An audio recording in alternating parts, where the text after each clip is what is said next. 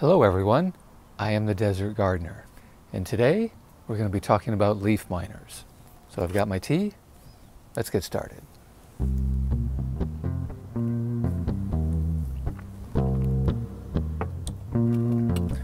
So if you've been watching my channel for any length of time, you probably remember that I recommended that all desert gardeners plant their pepper plants in containers.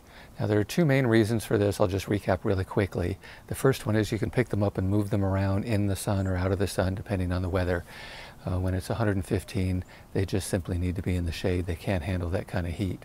And the other one is by putting them on a patio of some sort, you can spray bug spray on the concrete and keep the crawling bugs away, as there are a lot of crawling insects that will devour your pepper plants. In fact, this year I went one step further.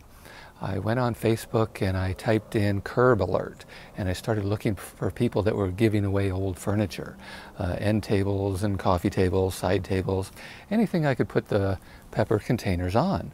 And it's worked really well. Not only does it bring it up and makes it really easy for me to harvest and look at them and see them. I'm not always squatting and stooping over. But now I only have to spray the bug spray on the legs of those tables, and the crawling bugs simply can't get to them. It's been working very well. Now you may recall I mentioned that there are only a few flying insects you needed to worry about, and they come later in the year. Well, guess what? It's September, it's later in the year, and that's when these bugs usually come out. Now the one I wanted to talk most about is the leaf miner. Now I'll put up a picture so you can see it, and it's pretty obvious. There's a flying insect that will lay its eggs or larvae actually inside the leaf, and then the larva crawls around in there and eats its way through the leaf, and you can see the little tracks. Now there are a few different things you can do about that. Now first off, you need to know about when they're coming so you can start looking for them. And again, that's now, or September. When you do see them, you should just simply squeeze them. Now there isn't any on this plant, but you should just take your thumb and forefinger and start squeezing all along that trail. That will kill the larva inside. Oftentimes it's too small for you to see, but it's important that you kill that larva so it doesn't hatch, create a new fly, and start the process all over again. Now another thing you can do is just simply pull that leaf off. Now it's important that you don't throw it on the ground or put it in your compost pile, because that larva will hatch and create a fly of some sort, and again the process continues. So you need to destroy it. Either throw it on the ground and stomp on it, throw it in your fire, get rid of it somehow. For example, if your trash is going out tomorrow, you throw it in your trash, let the city take it away. But it's important that you destroy that leaf, destroy that larva.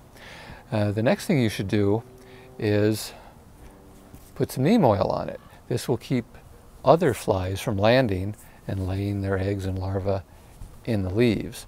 So it's a very simple recipe. I take a bottle about this big. I think this is a 2 ounce, no, this is a 12 ounce bottle, and I put about a teaspoon of neem oil, a teaspoon of dish soap, and you can use anything like Dawn works fine, although Castile soap works even better. And you can also, if you have it, put in about 10 to 20 drops of peppermint oil. A lot of flying insects don't like the smell of the neem and the peppermint, and the soap is just there to keep it all mixed in. And you just spray it on. Now it's important you do this either really early in the morning or really late in the evening. You don't want to do it while the plant's in bright sunlight. This can cause problems. So it's best to do it late in the day, just before sunset. And this will keep new insects from landing.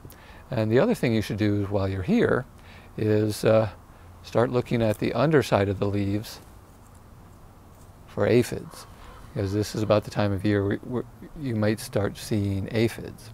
And also, since this is a mist, if there are any webs on the plant, you'll see the little droplets catching on the web. Now this is usually a sign of spider mites, and spider mites can be much more of a problem. So if you see them, you may want to, remove the branch completely that you see the webs on, and again, get rid of it completely. Don't put it in your compost or anything. Just completely destroy it. And also, the neem oil will actually kill, if you put enough of it on, a lot of those soft insects like the larvae, the aphids, and even the spider mites. So it works great, and it doesn't seem to bother the good insects. So your pollinators, like your bees and your wasps, don't seem to mind the neem oil at all. So it works pretty well. So I hope you got something out of it. If you did, please like and subscribe, and I'll see you in the next one.